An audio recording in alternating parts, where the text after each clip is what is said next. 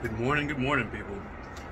So I'm gonna change up the format a little bit. We're definitely gonna still talk about sundial. You know, I love to talk about sundial, but I'm also gonna talk about some of the headlines that are out there and things like that, because I feel like, you know, if we're hyper focused on sundial, we're gonna miss other opportunities, as well as the market news in general has an impact on our whatever stocks we pick either way. So I think it's something that's worth paying attention to. So that said, I'll give my disclaimer. As you know, I'm not a financial advisor. I am an attorney, but this is not meant to be legal advice. This video is meant for just, you know, entertainment, education purposes only. So please, you know, if you're looking for financial advice, go consult a professional. If you're looking for legal advice, you know, consult an attorney that's admitted in the jurisdiction you're dealing with, and that's competent and has experience dealing with the issues that you're dealing with. That said, you know, we'll go on. Please, again, don't take anything in this video as advice. Double check, do your own research, and let's get started. So I'm very proud that sundial held 61 cents. There was definitely a lot coming out of Super Bowl weekend and Valentine's Day that you know, worried a lot of people, and we saw the price drop down a few cents, and I don't think it's a big deal. I think holding that 61 cents was huge for a Monday. Let's see what's gonna happen today, 15th, Tuesday. The market's gonna open in a little while, and I don't know what's gonna happen, but what I'm hoping for is some steady growth, so that we from like maybe we hold 61 cents, maybe get as low as 59 cents, and I want to see us, you know, by the end of this week up at, you know, close to 70 cents, if not 71 or so. Most of my predictions have been wrong so far, except, you know, that the general long-term prediction seems to be, my theory seems to be holding, but my short-term projections have been way off. So that said, you know, there's still some crazy headlines out there, and I'm not going to go into the articles or anything like that. I'm just going to, you know, read some of the headlines. So Investor Place is saying a week ago that sundial growers is a penny stock that's now worth a gamble. Yahoo Finance has reported that, you know, 6 days ago, about a week ago, that sundial was granted their 180-day extension by NASDAQ, and given another chance to regain compliance to get up to $1. So they need to get up to $1 within the next 6 months in order to stay on the NASDAQ. So they got their extension, which we predicted. Didn't seem like a big leap to say that they weren't going to get that, but definitely that gamble paid off if you were thinking that was a gamble. Then there's some, you know, more recent, like 4 days ago, avoid sundial growers like the plague.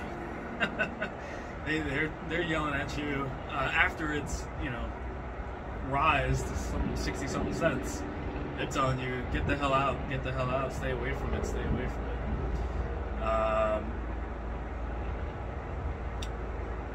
Article about why are, you know, some of these marijuana stocks getting high today.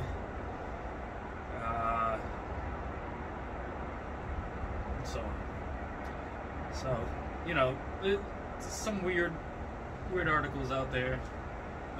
I saw like a few more of them. I'm not going to read everything that I was looking at, but it gives you a good spread of these last few days of news and what's going on. Important to stay current. But I think also, you know, just the general news, like we know a lot is going on in Ukraine right now, and, you know, we should be following and seeing what's going on in the world, as well as So I'm just gonna pull some of the top headlines.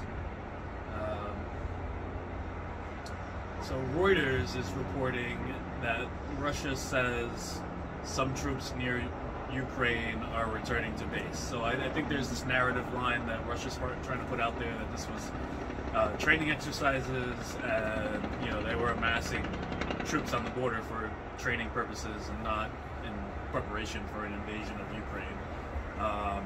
But the West is still, generally worried about it, saying, well, we're not really seeing that much troops returning, so what's going on?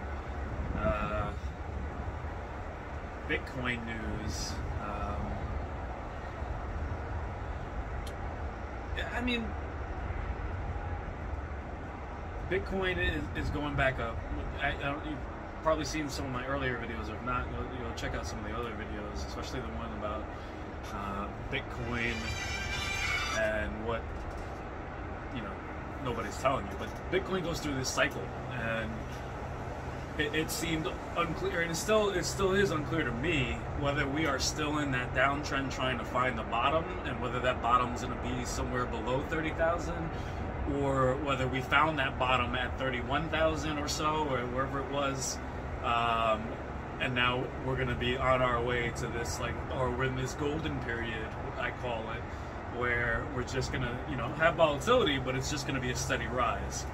And eventually there'll be a huge jump, there'll be a pullback, and then we'll find the peak, and then from the peak we'll be going into this turmoil of volatility until we find another bottom.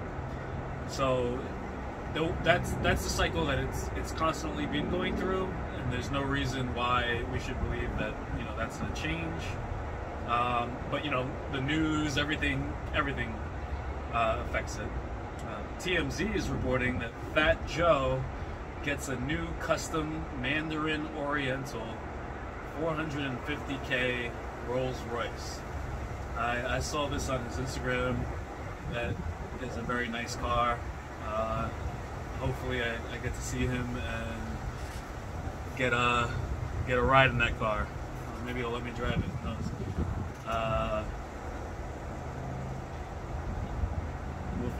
We'll see. I highly doubt that'll happen, but miracles happen. Big Fat Joe fan. What else is going on? New York City fires 1,430 unvaccinated workers following deadline. And that's from Bloomberg reporting. So yeah, a lot of people failed to comply, and they ended up getting terminated.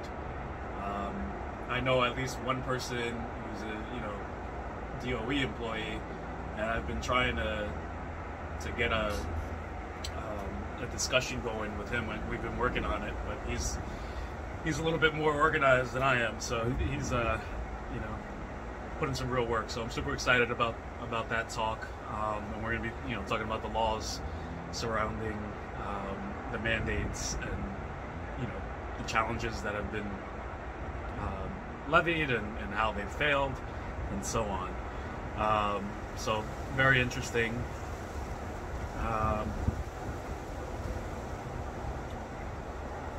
Okay, I get some pretty raunchy headlines in my this is what is this? Smart News.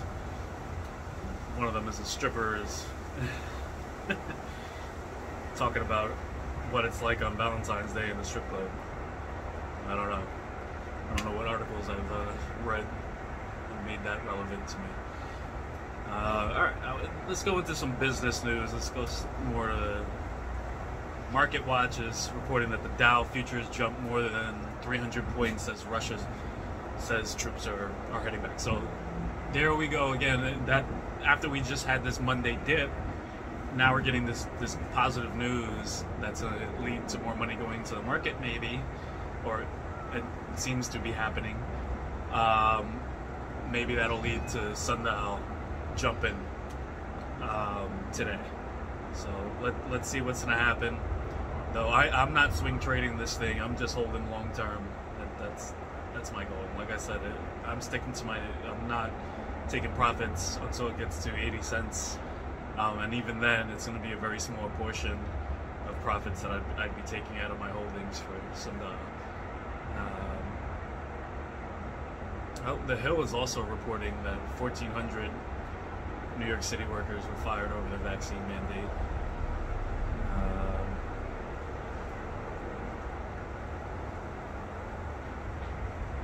If you are any person that's been fired over that mandate, please leave a comment or look me up at Not My Lawyer on Instagram and direct message me.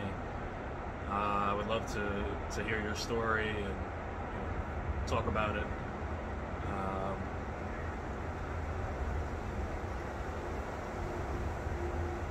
I am a New York attorney.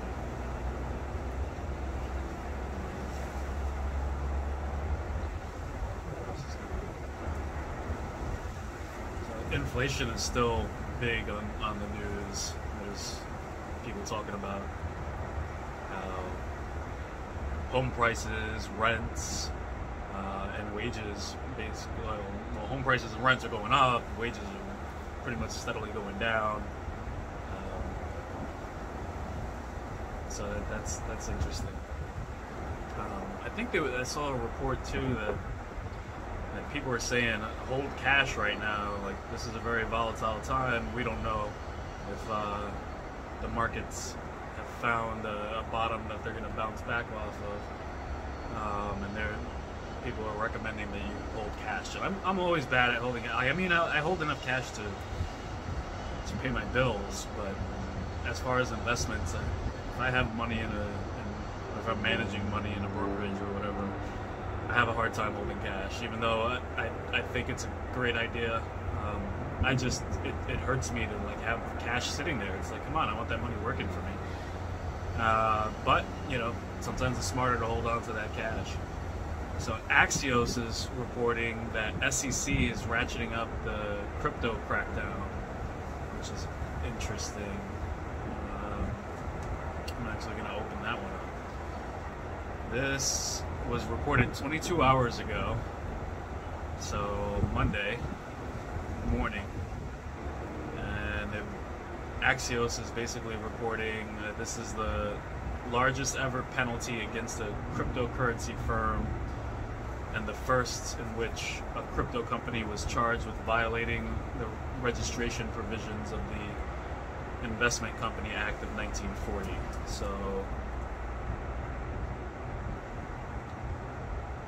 this is BlockFi, a crypto startup that agreed to pay $100 million to settle allegations from the SEC and state regulators that it illegally offered a product violating the securities laws. Through its action, the SEC is setting a precedent with regard to its handling of crypto lending accounts, clarifying that it views these types of offerings as securities and will regulate them as such. So basically, they just tax them $100 million, sending a warning shot out to all the crypto companies.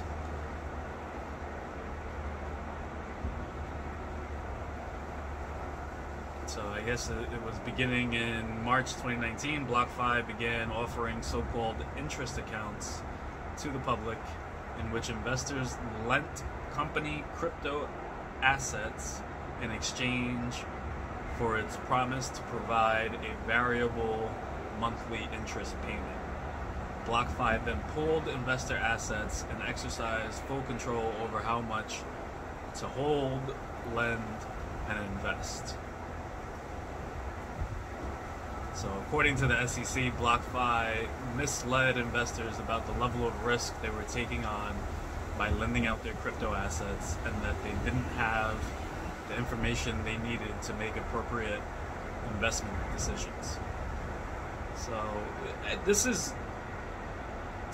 I guess a lot of people are doing this now, right? You're staking your assets, and people are offering crazy amounts of interest in return. But it's like, what are they doing with that money, and how do you give 86% interest per year? How do you do 486? Like, these people are promising insane numbers. Some of them are a little bit more reasonable, like if it's saying 4, 9, even 12%. I could see that, being something that makes sense. I know, like, on one of the exchanges, like Algo, for instance, has they just for holding that for a month, they'll give you a 12% per year interest rate on that, which I don't know if that per se is a problem, because they're not saying lend out the money, they're just saying you need to hold it. But here, BlockFi was taking the money and then saying, I'm going to lend some of it out, I'm going to invest some of it, I'm going to hold some of it, and so on. So just like I said, holding on to cash is hard. Maybe they weren't holding on to as much cash as they should have, or maybe they were holding on to too much cash, or who knows what the excuse is. But that, I'm sure, is going to lead to a change in how companies in the U.S. are doing business, and it might lead to some, crackdowns in other places in the world. And I'm pretty sure BlockFi could probably afford that $100 million, and that was probably a good deal that their lawyers negotiated. So definitely important. Consult attorneys, and get somebody that has experience dealing with those issues, because that will prove invaluable when it comes to negotiating some kind of plea deal or settlement or whatever it is. Because most things don't go to trial, but having an attorney that has trial experience, especially dealing with the issues, it goes a long way in negotiations.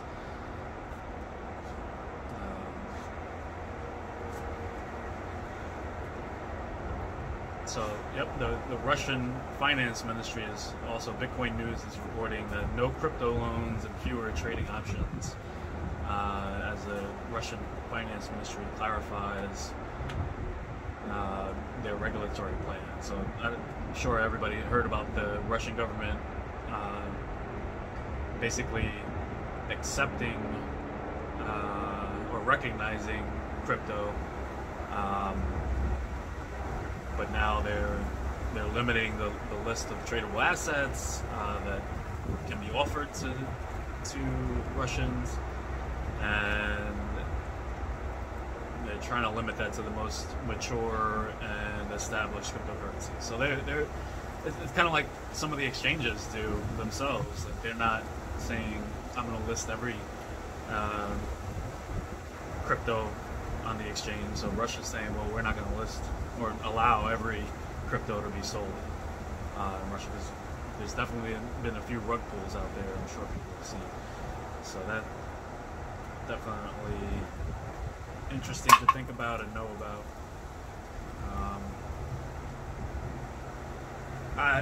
Some people have been following XRP and their troubles with government regulatory issues.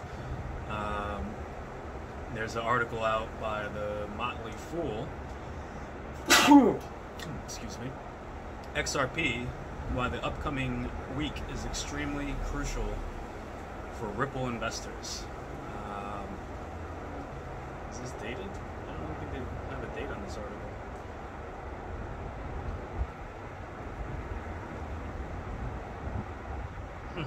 Interesting. I don't know why they don't have a date on it. They're mentioning February 17th, so it's probably a recent article. They're saying Ripple's refused to surrender, and its claims that the XRP token is a digital asset like all other cryptocurrencies. Alternatively, multiple reports suggest that a few key documents will be unsealed on February 17th, which will expose a flaw in the SEC's case against Ripple. According to protocol, Ripple's general counsel, Stuart Alderati, stated, once released, these documents will show that in 2012, Ripple received a legal analysis that XRP was not an investment contract. The fact that it took the SEC 8 years to suggest they disagreed with that analysis, while XRP traded in a massive global market, is baffling. So XRP had a huge jump recently. They're also reporting in there, it was been, I think, between February 6th and February 8th, it jumped up 40%, but it's still down 75% from its all-time highs. So that's interesting. I'm sad that I missed XRP, because I definitely have been leaving that alone while this whole legal debate is going on. But maybe that'll change. Let's see what the 17th brings. That's a couple of days away. But yeah, so there's definitely some interesting news out there, and let's see how. The market should have opened by now. Yeah, it's 9:30. Let's see where SNDL is going at the market's open. All right, so at the open, it's jumping up to 62 cents. That's a positive sign. Let's see where it goes. Let's keep SNDL on the money, people. All right, be safe out there. Trust no one.